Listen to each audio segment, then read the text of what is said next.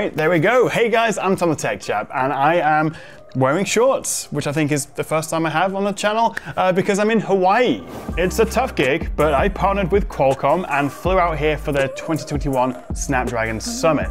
But tan lines and pina coladas to one side for a minute, I want to talk about some tech because Qualcomm have just unveiled a whole bunch of cool stuff. From this brand new chip, which will be powering most of next year's flagship phones, a whole new gaming handheld device, as well as next-gen 5G laptops, proper lossless Bluetooth audio, and it's all powered by Snapdragon. Let's start with this guy, a brand new chip. This will be powering most of next year's flagship phones. Well, this won't, it's a piece of plastic, but inside we have this little illustrative system on a chip. It's the all-new Snapdragon 8 Gen 1.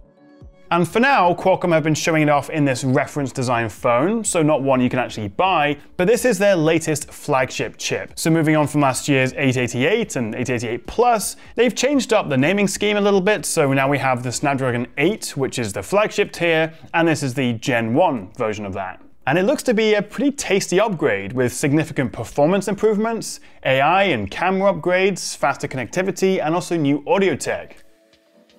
And so in probably just a few weeks, we'll start seeing the first phones shipping with these new chips. And the headlines include up to 20% faster processor performance, 30% faster graphics, while also up to 25% power saving at the same time, so faster and hopefully better battery life. But that's nothing compared to the 4 times faster AI, which helps with everything from cameras, upscaling, noise cancelling, and also efficiency to get the best battery life.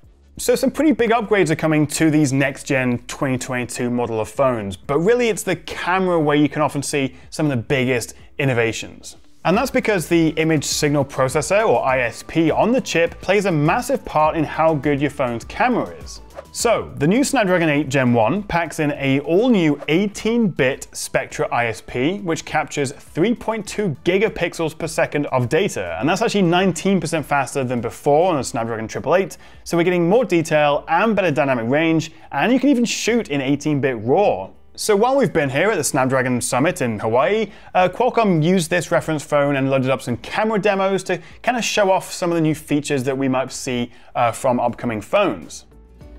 And one very cool new feature is the fact that this new ISP can actually capture images from 3 lenses simultaneously. Now, we have had the ability to preview and switch between multiple lenses before, but not simultaneous capture. So potentially, you might not have to worry about what lens to use, as you could get an ultra-wide, a wide, and a telephoto shot with just one press of the shutter button.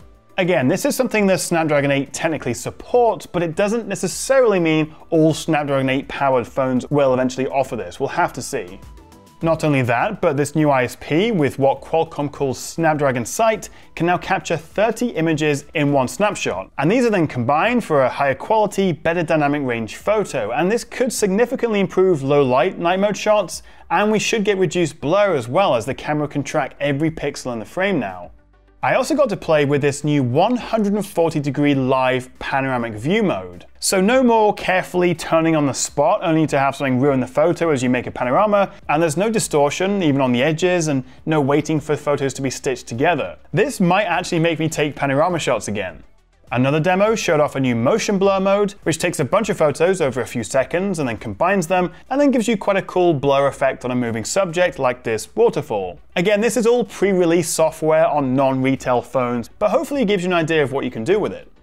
Switching to video, and we now get support for 8K HDR video, including HDR10 Plus at 30 FPS. And you can take 64 megapixel photos at the same time while recording. Qualcomm also showed off this real-time video motion blur, and this actually uses AI face detection, which means we only get that bokeh effect when it detects a person. We have seen similar tech on other devices before, but now it'll be available on even more phones.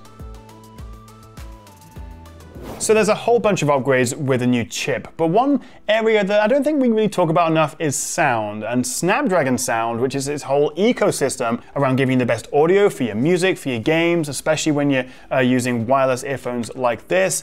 They've had some pretty big announcements as well.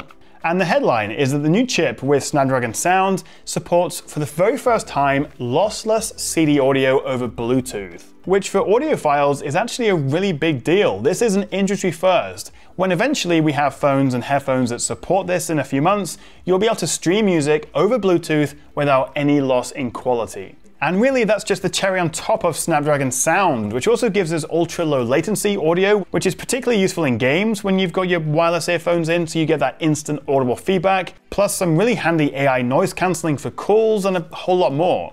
So far so good then, but I think I'm most excited about this. It's an all-new handheld gaming platform powered by the Snapdragon G3X chip.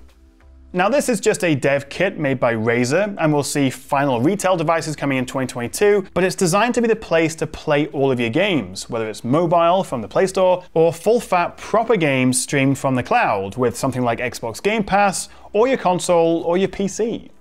Now my good friend Enabong from Bored at Work is my go-to expert on mobile gaming, and he came away really impressed with both how smooth the frame rate was when playing games natively on the device and also streamed over Wi-Fi and 5G, and also the battery life.